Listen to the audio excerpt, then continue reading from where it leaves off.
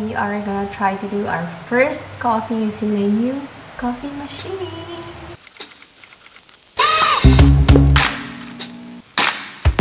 I'm gonna give you a quick office desk tour. I got no switch off button. Hey guys, I'm back with a new vlog, and for this week's vlog naman, hopefully magiging interesting tong week na to.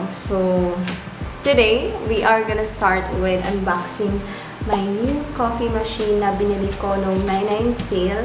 And sobrang pinag-isipan ko kung bibilhin ko ba to or bibilhin ko yung Dyson na vacuum. Kasi yun lang naman yung dalawa na gusto kong bilhin talaga na medyo nasa pricey, sobrang pricey, hindi medyo.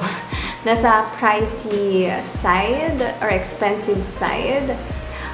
Gusto ko yung Dyson na vacuum kasi yung luma kong vacuum na cordless, yung white, sira na siya, like hindi na siya masyadong nakaka-suction talaga ng dust. And lalo na yung mga fur or hair ko, ganyan, hindi na niya masyadong suction. Gusto ko na mag-invest, so I wanna purchase the Dyson na, and alam ko na dun pa rin naman ako babagsak. Kahit na ilang beses pa ako bibili ng mga murang vacuum, Dyson pa rin talaga yung gusto kong bilhin. So alam niyo yun, pag-ipunan ko na lang siya hanggang sa mabili ko siya. So, since hindi ko nga binili yung Dyson, inuna ko na yung coffee machine. And this is from the Longhee. Unbox natin. And sobrang nag-search talaga ako kung anong magandang coffee machine na parang automatic. Kasi yung old coffee machine ko, yung Asahi, you have to like manually wait na mapuno yung cup. And ayun, parang sayang yung oras. So, ayun, pinag-isipan ko talaga kung ano yung kukunin ko or bibilihin ko na coffee machine. Kasi una, gusto kong bilhin yung Smeg. Halos magka-price lang naman sila. Kaso lang, hindi na available yung white version ng Smeg na gusto ko. Na medyo same din yung design with the one that I got. But my friend Larby kasi, he told me na best to invest na sa the Longhee coffee machine. Kaya ayun, ito yung bilhin ko.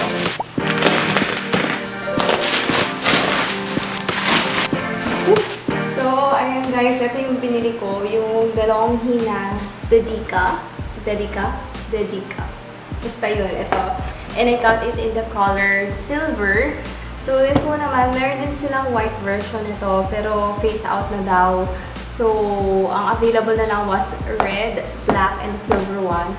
And I feel like mas bagay talaga yung silver appliances dito sa amin. So, hindi ko na kinuha yung black kasi napansin ko, pag mga black appliances, parang mas nagmumukhang masikip yung area or yung space. So, yeah. Ayun. Kaya, hindi na ako kumuha ng black version nito. So happy! Ilang araw ko rin itong inantay. Sobrang excited ako.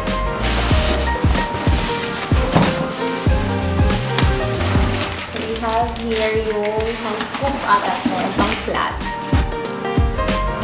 Also guys, ayusin ko na rin to. Kung nakikita nyo, open na siya kasi nag-attempt na ako na ayusin siya kanina. So, tatanggalin ko na yung dish rack namin dito and then lilipat ko na lahat here. So, ito na yung parang drying dish rack.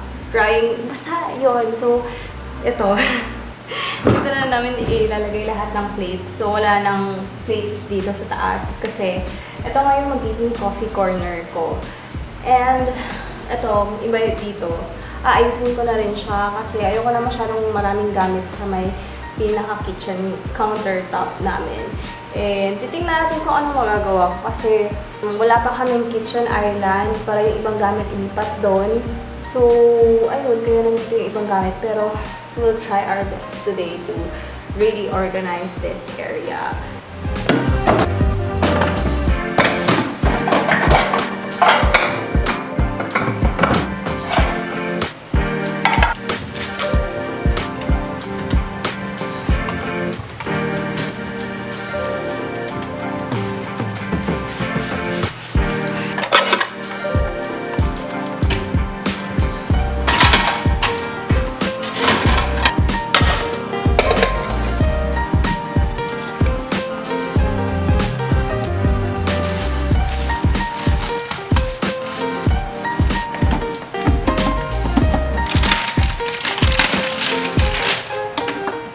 So guys, ayan, nandito na yung new coffee machine ko. And hindi ko alam kung ano pa yung pwedeng ilagay dito.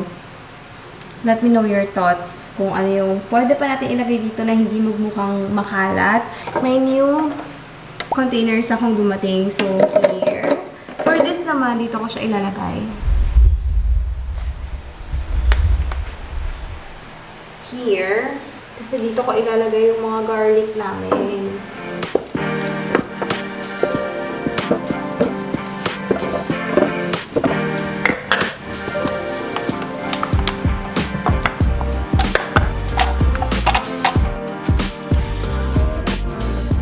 We are gonna try to do our first coffee using my new coffee machine.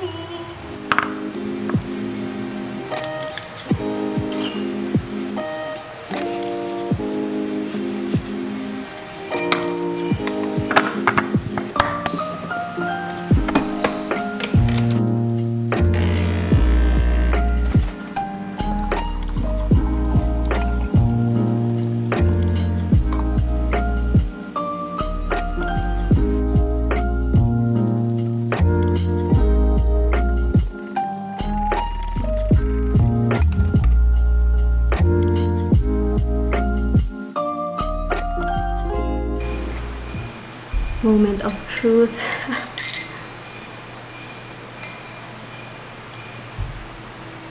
Not bad. Kaso, medyo matapang lang ng konti yung coffee ko. I think na sobrahan siya ng coffee or hindi enough yung mug ko for this. Kasi hindi rin sakto yung tansya ko sa milk. Pero so far, pwede naman. Tolerable. Hey guys, good morning. So, we're here sa studio namin, and ayan, makalat pa rin siya. We haven't fixed this room for so long kasi sobrang busy pa namin ni Jeff, and you know, there are more important things to do than fix this for now. So, andito pa yung mga planks na pinaint namin the other day. I'm not sure if na-share ko na sa inyo. I think hindi pa, pero ayan nga, may mga planks kaming pinaint.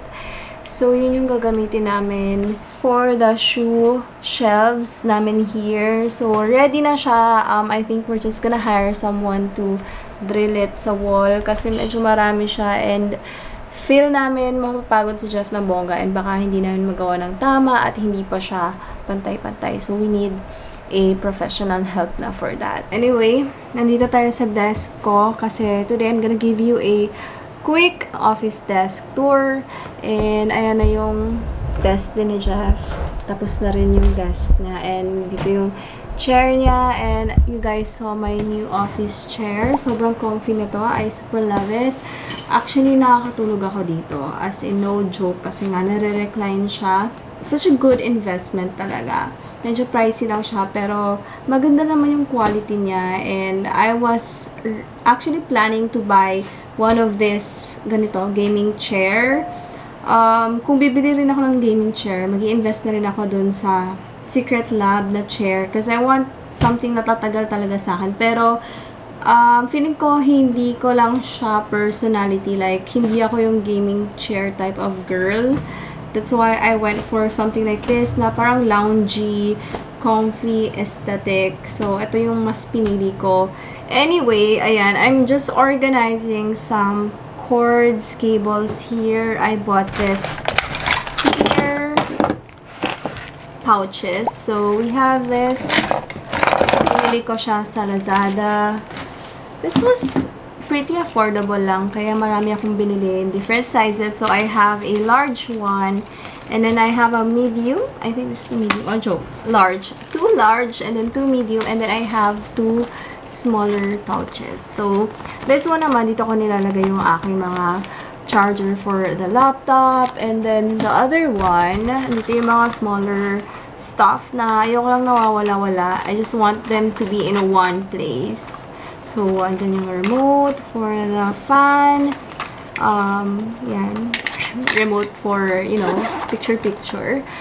So, yun lang naman. Yun yung gagawin natin today. And then, I'm gonna give you a tour na hindi ko na vlinag yung pinaka-process ng pag-ayos or pagligpit nito kasi I think that's gonna be boring for you guys. So, ayun, ayoko nang mabore kayo sa vlogs ko. As much as possible, let's make it fun! Right? So, ayan guys, ito yung current situation ng office desk ko. Ayan siya, sobrang gulo. Kasi nilabas ko lahat ng mga cables from this. This is my Muji parang drawer. Ayan, and since we have this already, I'm planning to move them all here. And then, ito, pag-iisipan ko pa kung ano gagawin ko dito. Para mas may leg room sana ako here. Kasi ang sikip na niya. And then, ito, nakikita niyo, nandito yung parang... ginagamit ko talaga pa ako, no? Pero, ayan nga, nandito yung extension cord. So, ilalagay natin siya dito sa pinakailalim ng table para sobrang, alam niyo yun, makakagalaw ako dito. Kasi, sa ngayon, sobrang sikip. And then, I have my old frames here. Ito naman, hindi ko pa alam anong gagawin ko dyan, guys. So, ang pinaka-goal natin is ma-clear out tong space na to and then ma-transfer sila here. Actually, dito na yung iba. Ito, kay Jeff to. And then, ito, akin naman. So, nandito na yung ibang notebooks ko, pero tatanggalin natin yan. And dito sa pinakababa, kay Jeff na yan. So, medyo nag-alternate kami dyan. Because we both share this drawer. So, there. Hindi ko na ipapakita yung side ni Jeff kasi he's gonna make a vlog for that. So, ayoko naman ispoil. But, there. Anyway, ito yung aayusin natin. So, let's go!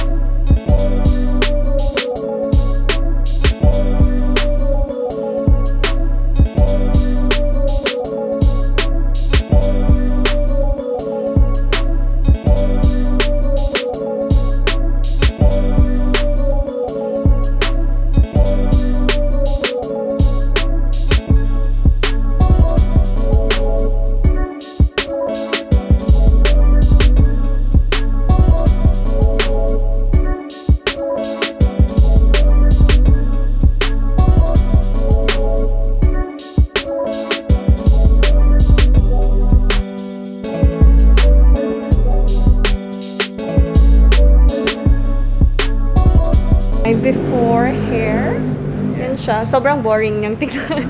Ayan, ita-transform ni Sir Chris yung aking hair. Yes. What are we gonna do with my hair today? Full color. So, ilalighten natin yung hair para may changes yung color ng hair mo. Para new look. Yes, and then of course, we're gonna do a haircut para different look talaga siya.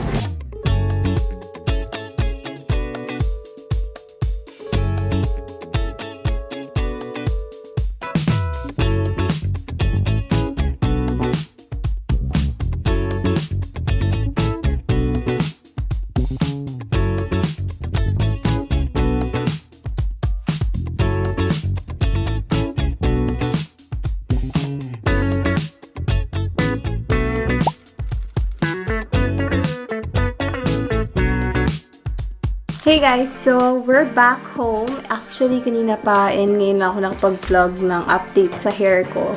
Kasi hindi ako makapag-vlog dun sa salon kasi may music sila and baka makopyright tayo. So anyway, this is the final look of my new hair and I'm super loving it. Actually, na-post ko na siya sa TikTok ko and sa Instagram and a lot of you have been asking me kung anong tawag sa haircut na to and honestly, hindi ko alam because I just showed this photo. So, ayan yung reference ko or yung peg ko for this hairstyle.